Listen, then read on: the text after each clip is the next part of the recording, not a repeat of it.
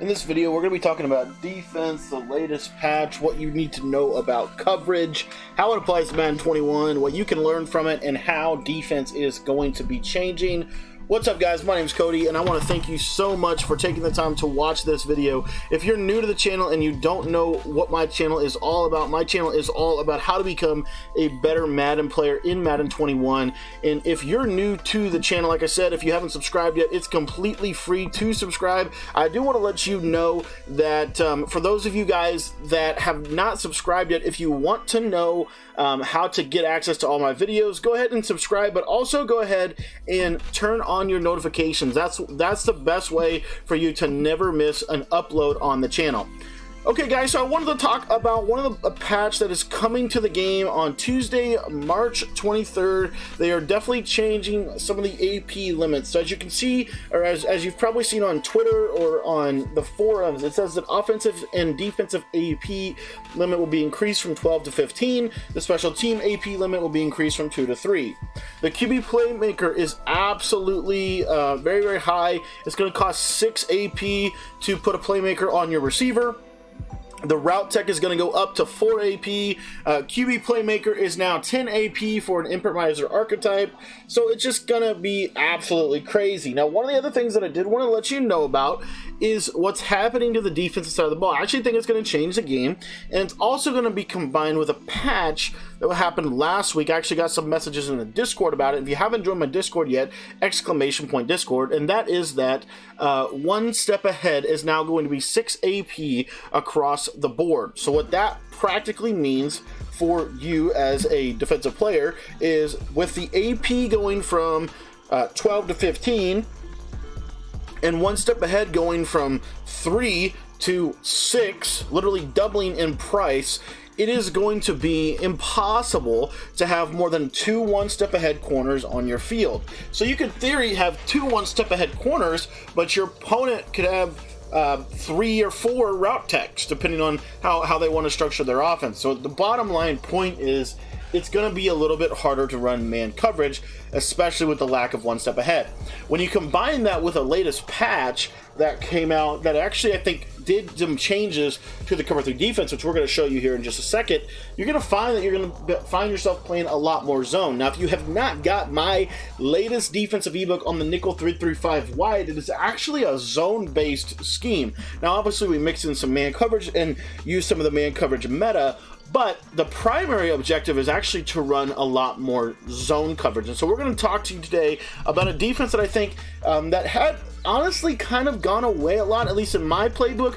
Hadn't been calling it anywhere near as much, but I think it's going to come back. So I have the bunch here. I've got the bunch and the bunch tight end from the my latest ebook, which is, in my opinion, the best offense in the game. But I want to talk to you specifically about the play Mike Blitz 3, and really in particular cover 3 in general. So I got cover 3 buzz, I got Mike Blitz 3. I also have some cover 3 concepts from the nickel normal, as well as some zone concepts from the 335 normal. So this is what I want you to notice. So this is Mike Blitz 3, and we're not going to do anything different to our zones here right off the start. I just want you to kind of watch how this outside third will play. So I'm going to audible to play Z-spot. This is kind of the play that you've probably seen about 1,000,000 times. We're going to run the drag with the playmaker and do that whole thing. Now, if you watch that R1 receiver, what you're going to see here is he is going to clear out. But if you take a look there, you notice that that third is going to jump onto that corner route. Now, that's something that has changed. It's something different than what was. In fact, if I go to the play,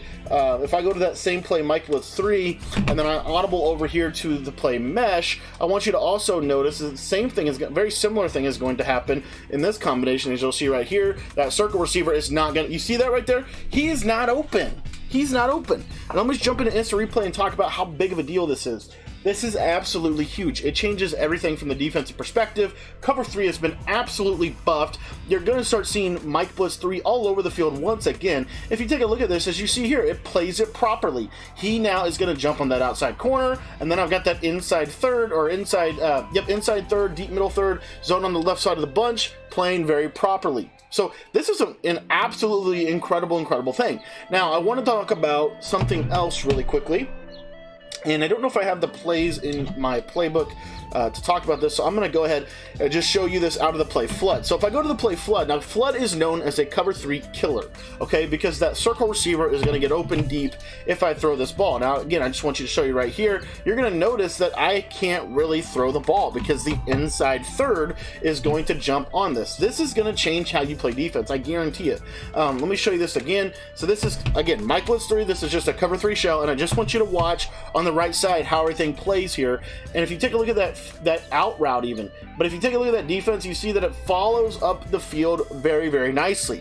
So now what I want to show you is I'm going to jump out of this, I'm going to jump back into the instant replay, and I just want to show you kind of the replay of what's happening. And before the patch, this cover 3 right here would never play this. You could pass lead this streak to the right, and this cornerback would be like standing over here guarding nobody. They've now patched it. He now plays properly up the seam and does a good job of bracket coverage and takes away that one-play touchdown. So, what does this mean for you in your defensive scheme? In my opinion, it means you're going to be running a lot more cover 3, and maybe even, using some cover 3 concepts versus some cover 4 concepts. So, really quickly, what I want to do is I want to jump back out of here, and I want to jump back and put these zone drops on default and just show you a couple of things here with this. So, I'm going to come out in the play cover 4 drop. And then on offense, I'm going to grab a different play from my audibles. Let me see what I got in here. I've got the mesh. I'm going to take the mesh post out of here, and I'm going to put the flood concept in there. And then what I want to show you is this play, Jets Dig. Now, Jets Dig, you would expect this to probably be a little bit different. So we're going to put those hard flats out there. We got the purples, and we got the outside third. And I just want you to watch this R1 receiver as he goes throughout his action. And here's another thing you see.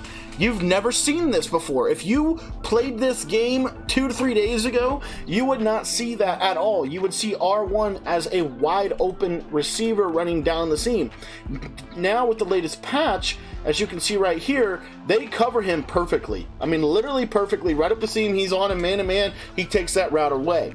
So this is actually huge for offense, or I'm sorry, for defense. Defense is going to have a lot of opportunity out of this, especially I think you're going to see a lot more cover 3. And honestly, the number one play that we talk about in my 3-5 wide defensive ebook, we talk a lot about cover 4 match.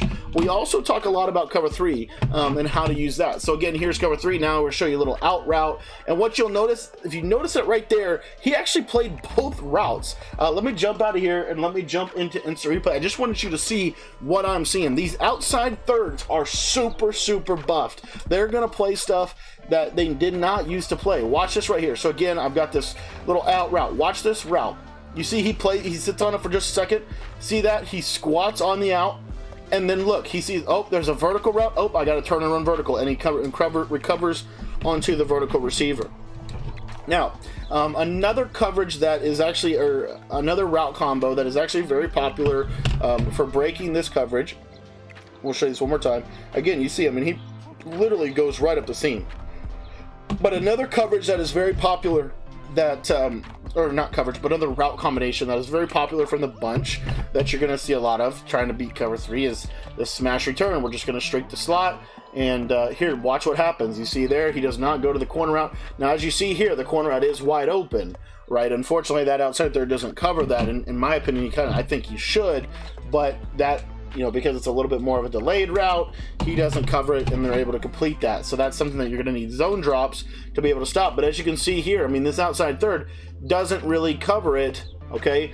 But they also don't get bombed over the top for a one-play touchdown, and you can cover that other route to the tight end. So, cover 3, what do you take away from it? In my opinion, you take away the fact that cover 3 is a lot better than it used to be. There's a lot more validity into running a cover 3 defense and actually using and applying this. You'll see here that this corner route no longer is open, but also the streak is no longer open, as they take away that vertical threat very, very nicely.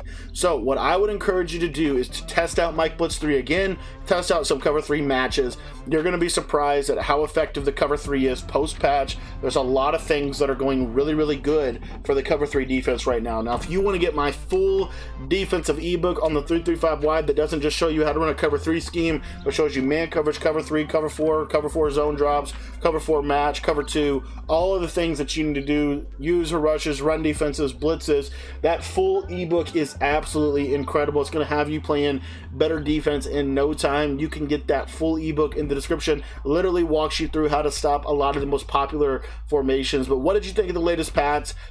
Let me know. My number is 208-218-6900. Text me if you have any questions, and if you want to get that defensive ebook, it is available in the description.